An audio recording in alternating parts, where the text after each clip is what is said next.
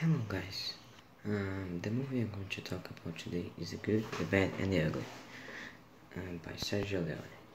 The movie is a western spaghetti. It's western movies directed by Italian people. It is very old, it's from 1968. It was written by Sergio Leone and Luciano De Vincenzoni. The cast is built by Clint Eastwood, Lee Van Cleef, and Eli Wallach. The budget was very low, but the budget was low. It was $1 million and two. The box office was very big. It was a very lucrative movie. It was $25 million,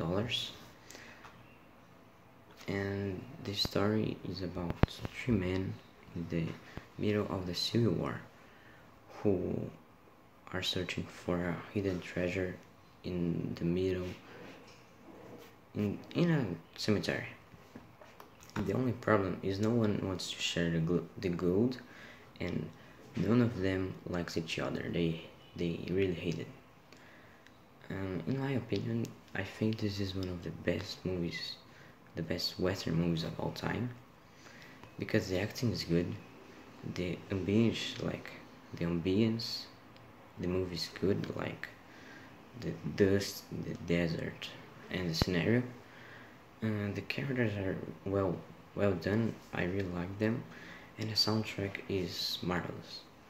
In my opinion, Tuco, the ugly, is one of the best characters in the movie because he's funny and he's the comic relief of the movie.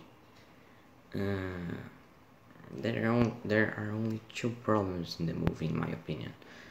The first one is the length. The movie is 3 hours long, but the director knows how to manage these 3 hours, and he made a very good movie. And the second is the pacing, like the tension, not the tension, but the pacing is something like action, like if it's fast or not. In the movie, it's slow. It's very slow because it's like different times. So the movies back in the day were very slow. But if you are patient, you will like it. Thanks for watching, and I hope you will enjoy it.